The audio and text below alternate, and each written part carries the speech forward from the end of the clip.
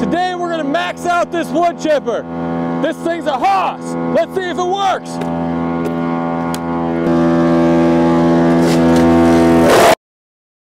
Excited today trying out the split fire wood chipper on the big Kubota. Now, we showed you before the small end of the range with the Summit TX25 to the John Deere 2038R. And that just shows you the versatility of this piece of equipment, and it's surprising. A lot of folks have multiple tractors. Did a survey on that. We do a lot of surveys, so we get a lot of cool information about tractor owners that watch our channel. And if you have multiple tractors, it's one piece of equipment that can work on both of them. And yeah, this is a Cat 2, but it's a Cat 1, Cat 2 3-point hitch on the Kubota. And we've got a Cat 1 quick hitch on there. So we hooked that up with the split fire chipper on there. Now, one thing about my Kubota, it doesn't lower down to the ground quite far enough. No problem though, we just had a couple of pieces of wood that we blocked up on there. You want to have your splitter nice and stable and stationary on the ground. A lot of vibration going on, especially when you're putting the wood through there to get chipped up. And so get that nice and sturdy and stable, you'll be good to go. Some interesting notes though about today's setup. With our Kubota, it just happened to be going through a regen cycle, all right? And some questions might come up from time to time. Can you use your tractor while it's going through regen, or do you have to sit there, park it, and let it do its thing? And you're gonna see today we are using it to its fullest extent while it is going through the regen process. Oh, something else worth mentioning too.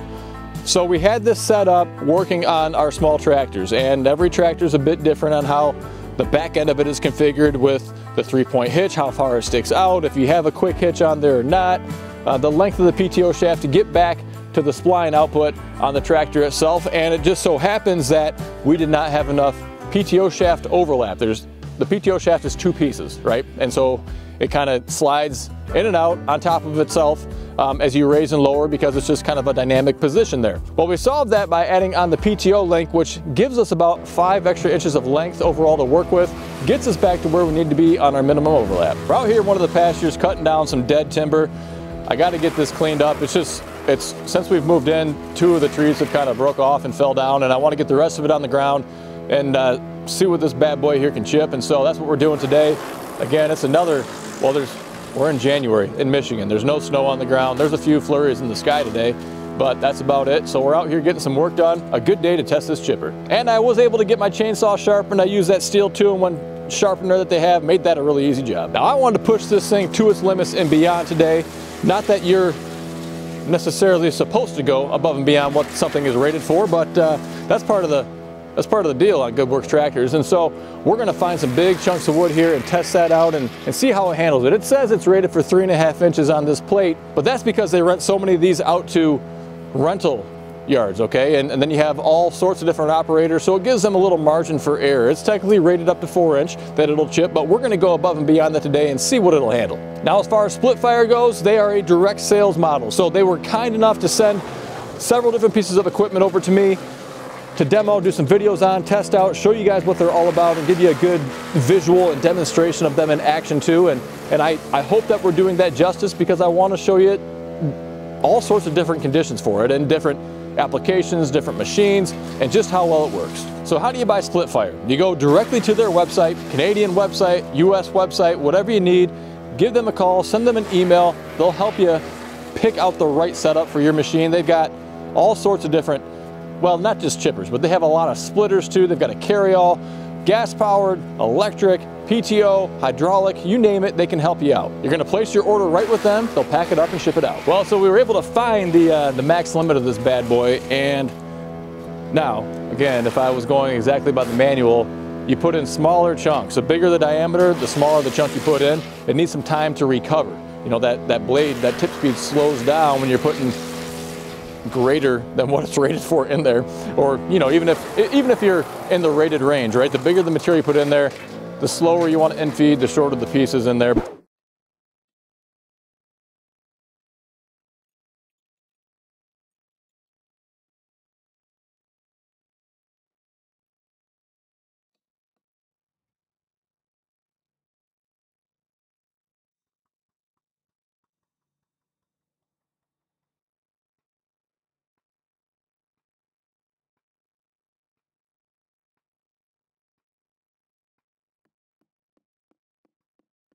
So we found the max of this machine today, and it's well above what it's rated for.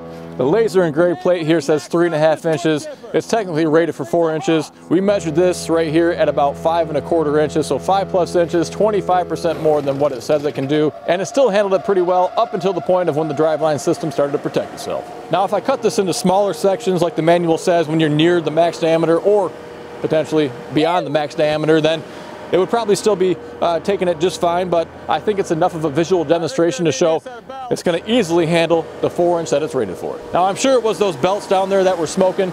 Pretty typical. I mean, I've seen that before. I've had that happen on a flail mower, and you've seen that on just your little lawnmowers at home too. So we had the trailer here again. You know, if I'm going to do this a lot, we're just kind of doing this for demo purposes. So I'm going to do this a lot. I'd fashion some kind of guard on there to collect more of those chips. You know, you can see some of them, really not all that many on the ground, but some of them are out there. But it is a really handy way to move these. This is actually a different trailer.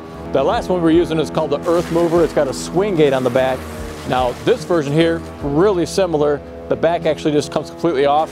Gonna be a little bit handier with the firewood that I use in there, because that swing gate, the wood tends to hang up on that. So a little bit nicer here, but overall, I really love these trailers from Ultratech.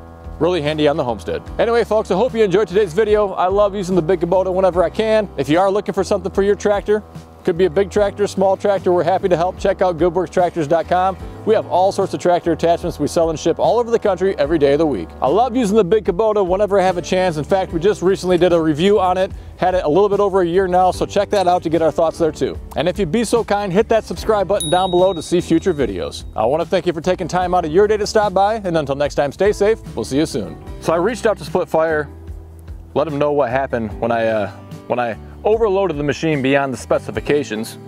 You know, I mean, come on, I like to push the limits, right?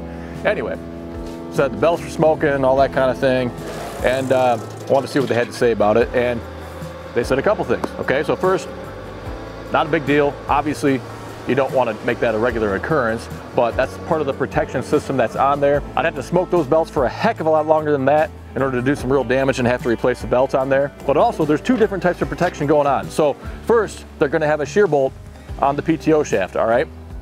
And then they're going to have the belts on here too. So if there's a sudden jarring reason for the shaft and everything, and the rotor to stop turning, that's when the shear bolt's going to break, all right, and protect the rest of the drive line. When it's kind of getting jammed up and coming to a slower stop, that's when those belts are going to start to slip. They're going to kind of try to keep going and get through it, but then at some point they're not, right? And so that's what you guys saw happen, is those kind of the infeed going on, it's handling it for the beginning, and then it starts to get jammed up and slows down, and that's when it starts smoking. And so you have a couple different ways of protection on there, a redundant system. I like that. And you'll see we don't have it hooked up, but there is the emergency stop here. So I was running into the tractor and turning the key off and the PTO off and everything else. You could, if you hook it up, you know, hit that button right there and you're good to go. Once I decide what machine I'll run this on a regular basis, I'll probably go ahead and hook up the electrical side of things, but I bounce it around, try out different things, and so I'm not there yet.